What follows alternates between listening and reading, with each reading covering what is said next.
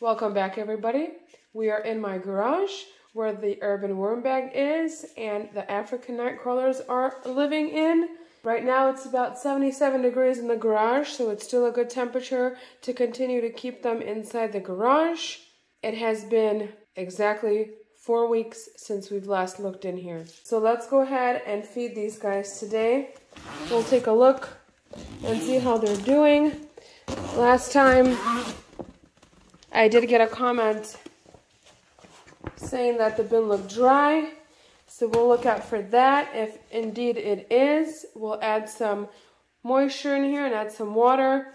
And then I have some big food pieces, actually 2 pieces of food that are quite big. I didn't chop them up or didn't do anything to them. I just put them in the freezer, and we'll add this into the bin today. The temperature still is looking wonderful, right at that 81, 80 degree mark. So that's perfect. The paper on top. I'll move that off to the side while we go ahead and look at this, but I'm gonna bring you guys in closer. There we go. So this cardboard is still here on top, but this paper is pretty much gone. We had like a layer of the paper and the food here, and this paper is just a little piece that's still left. There's the other piece of it here, and I'm seeing some worms. A little tiny one right there.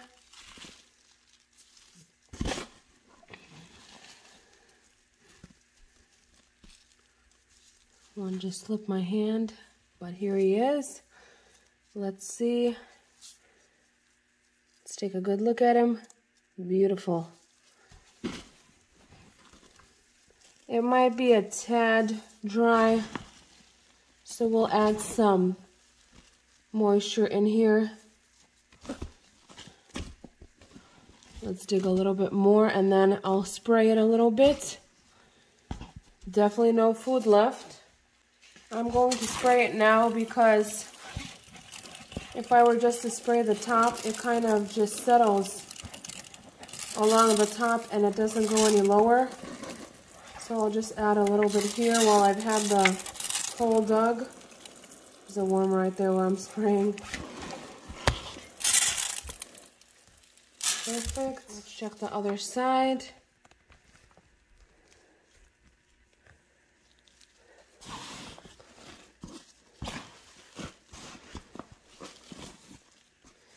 There's some good sized worms right there. Let me see if I can grab them and show you.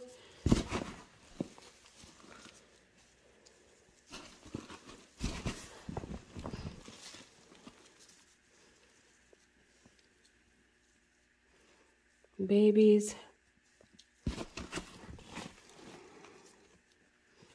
There they are, trying to escape my hand.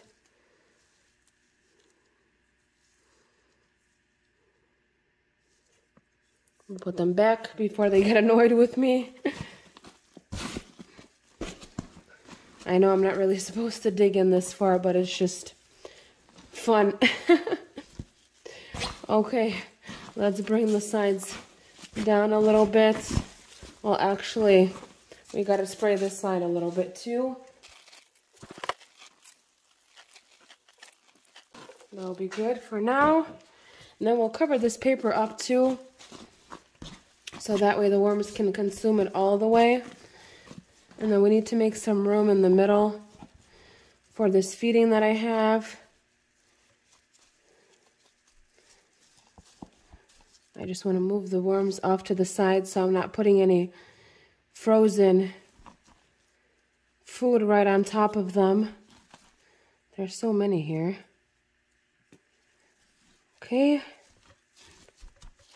We're going to use the paper that was on top, on the bottom, so we can set the frozen pieces right here, like so. Today they're going to get a special treat.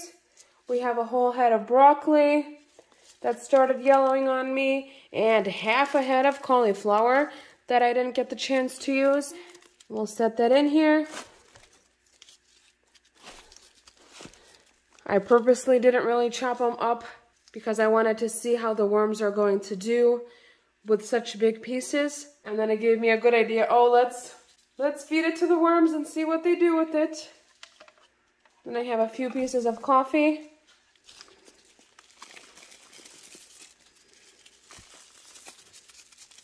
This time I did not forget the grit, so we'll give them a little extra because they missed out last time. And then let's try to cover this up the best we can. I'm going to place some shredded paper and cardboard on the top again. The paper might be a little dry for the worms, so I'm just going to spray it down as I slowly drop it in here.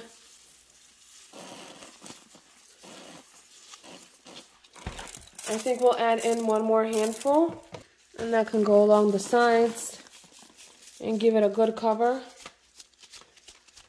And then spray that down as well. So 4 weeks is a little too long for these guys. We did see that they're pretty bare for the food scraps. Just a few pieces of paper left and the shredded paper and cardboard on the top, but no food at all. So I need to do a little bit better and come in here a little bit more often. But I'll try my best to get him in here sooner. I think that's a good sprinkle of water for them right now. And then I have this fresh piece of paper here, just kind of to cover it up. Might as well moisten that down as well. Plus the water that's running off can go into the bedding where it's needed. And the top always dries out so fast. I think that will do. We can zip this up. And I forgot to put the thermometer back in here, so let's go ahead and do that. And we'll close it back up again. There we go. It's probably dropping now because I think I touched those frozen pieces, but it should pick back up once those defrost in here. I will see you guys in my next video. You guys have a beautiful day. Bye-bye.